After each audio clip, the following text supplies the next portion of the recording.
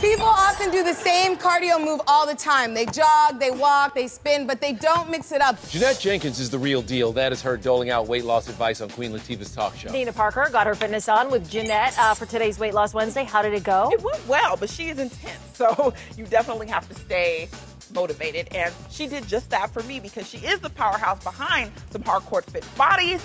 And I'm definitely looking forward to getting to what I call my summertime fine. Jeanette's helped Pink become buff and kept Kelly Rowland ripped. Time for sexy abs. Holla! And motivated.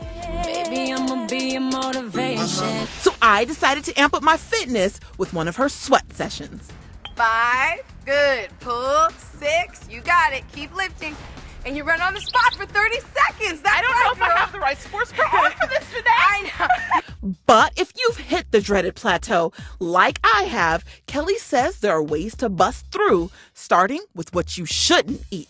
Well, this is the typical day of an average American. They wake up in the morning and they're like, oh my God, I need my Frappuccino. Right out the door, 338 calories. Boom.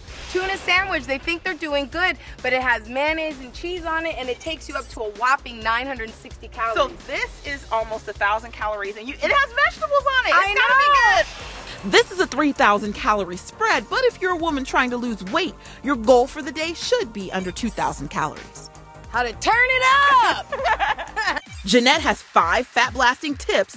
First, combine cardio and weightlifting. Second, cardio blast it with interval training. Well, just add 5 30-second sprints. That's it. 5 times. I want you to go as fast as you I'm can. not big on the sprints. I usually only run if somebody is chasing me. I don't like the sprint. Third, mix it up by switching exercises. You're gonna start recruiting new muscles, and your body, every time your body has to work hard to adapt to a new method of training, you're burning way more calories. Fourth, count calories.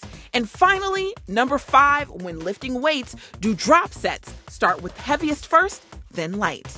Instead of using half of your muscle fibers, you're using 100% of them. For more tips, you can go to her website, thehollywoodtrainer.com. You're very positive, so we can all follow that as well. That's right. One positive thought a day will keep you focused on positivity. And give you these kind of abs, so And be these positive. kind of abs. Okay, now Jeanette says to see results, you have to get comfortable with being uncomfortable. By the way, you did not look like you were ready to get uncomfortable. Neither was I. Neither am I. I don't mess with Jeanette.